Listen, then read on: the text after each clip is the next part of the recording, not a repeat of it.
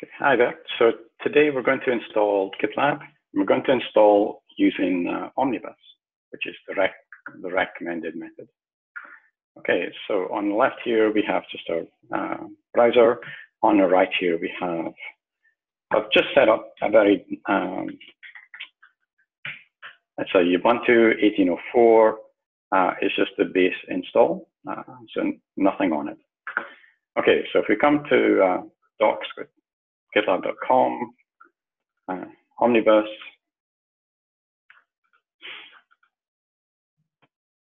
So from here, we'll see down the page, installation and configuration. So let's go for installing GitLab. You'll see the recommended installation. And we're just going to choose Ubuntu. So if you choose Ubuntu, you'll then get to this stage. And here there's a series of 3 steps. Really, the 4th step is your email preferences. And the way it's set up is we have some copy-paste commands. It just sets up and installs some prerequisite packages. And then we have another command here, step 2, which sets up the apps repository. So you're able then to go ahead and install GitLab-EE. Okay, so if you look at this one, so copy-paste. So again, we're just updating the existing app sources. And then we're going to go ahead and install curl, which we use later on. And then OpenSSH server, which is the SSHD daemon. And then we just install CS certificates to make sure we're fully up to date. Okay, so that's done. Let's see the next step. The next step is to do with when GitLab wants to send email. We support various SMTP servers. In this case, we're suggesting you use POSIX. And there's a link here if you need more details about how that's set up. So we'll just go ahead and click Internet Site. This is the host name we're going to access GitLab at. Just OK, install that.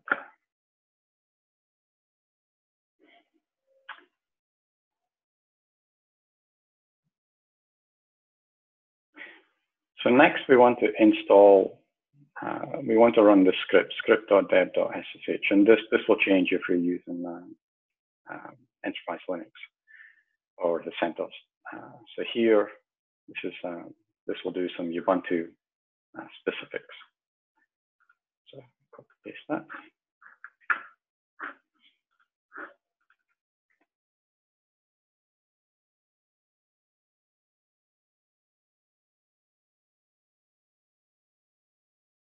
So it just does, again, some prerequisites.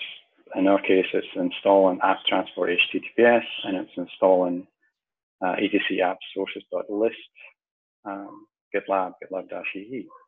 So now our system knows where to find the GitLab-EE software package. So we'll just go ahead and install the package.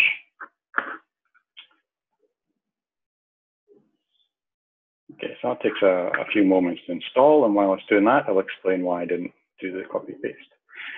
Okay, so here I want to demonstrate, after the package is installed, all of GitLab's configuration starts with the config file, gitlab.rb. You'll find this file in /etc/gitlab/gitlab.rb.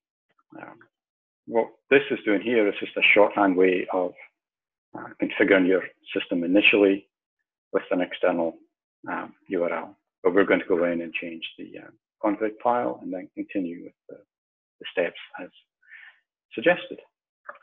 And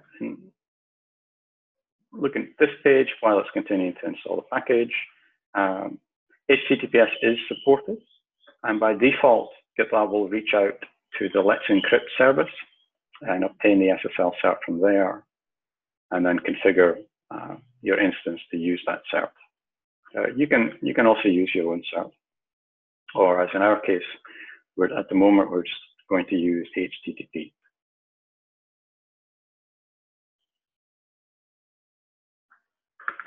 Okay, so it looks like we're done installing. You can see by the GitLab logo. Thanks for installing GitLab. it's now telling us here that we need to go ahead and configure GitLab.rb. And once we've done that, we can then run reconfigure. So let's just go and have a look at GitLab.rb. Here, this file, you should definitely go and read. It's got lots of examples of configuration. And when you use this in conjunction with our documentation, you'll see how you can configure various parts of GitLab. What we're checking for just now is we want to focus on external URL. Yeah, I'm just going to keep this as gitlab.example.com, but you should, of course, change it to your exact setting. If you scroll down here, you'll see lots of options. Okay, so back here, and our next step was the reconfigure. So let's do the reconfigure. GitLab is made up of lots of components, some third-party software, our own software, and we use GitLab.rb as the overarching configuration file. So that's known as the first, that's the configuration source. So, and when you run reconfigure, what that is doing is it's taking all the defaults the system has, and then it's taking your specific settings from GitLab.rb, and then it's reconfiguring all of the other configuration files that the various components use. In this case, it's currently doing Postgres. So before it got to here, it would have created a Postgres user. It takes, it makes sure that your OS has all the appropriate user accounts and that all the submodules and software components that GitLab uses get either the default configuration along with your specific configuration, which is contained in GitLab.rb. So you'll see here, we've already, Postgres has already been configured. The database schema has been created. And it's just going in, and at the moment it's doing some Rails cache, so clearing the Rails cache.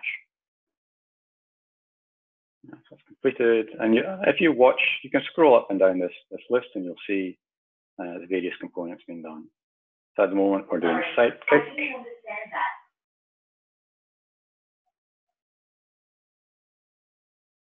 And then we're carrying on, Nginx.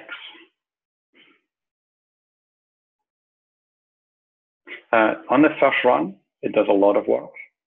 It's taking the initial setup, it's provisioning the user account, it's creating the directories, it's provisioning the config files for the components, and then it's starting up various components.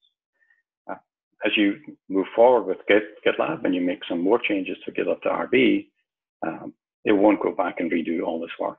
It knows what's already been done, and it will only make the changes necessary.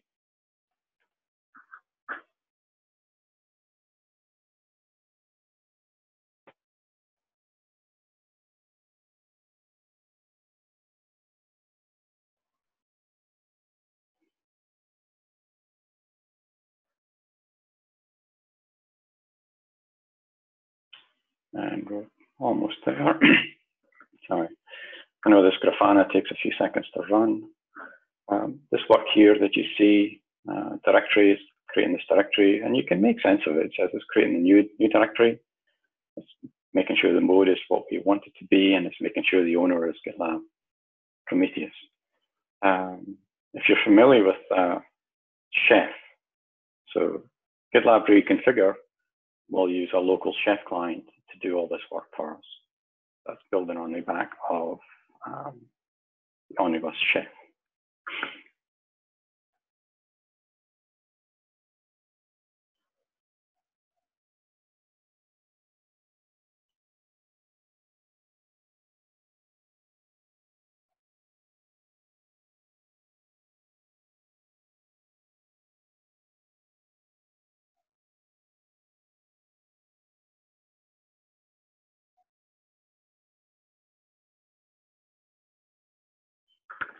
That's why you'll see the words recipe.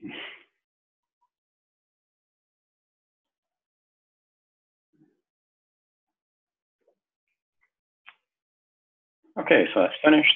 We can check the status.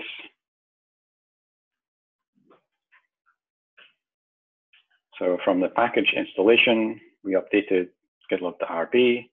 We then ran reconfigure, and you'll see after the end result of all that is we have a whole bunch of services running, which is GitLab. It's not just one component, it's a whole suite of components.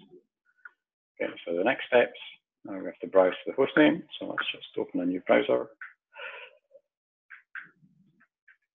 And we set our URL to be gitlab.example.com, HTTP, and here.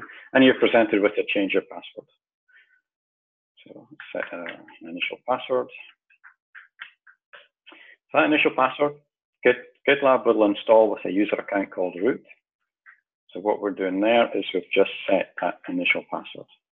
So this user is an administration user, and you can use it obviously to administer GitLab or create projects. It's not mandatory. Once a system has been configured and you go ahead and create new users, you can give one of those accounts administrator privilege, and then you can use that. So you're able to use root if you want to use root, but you don't need to. So here, let's just go and click New Project, and then you go ahead and fill out the box.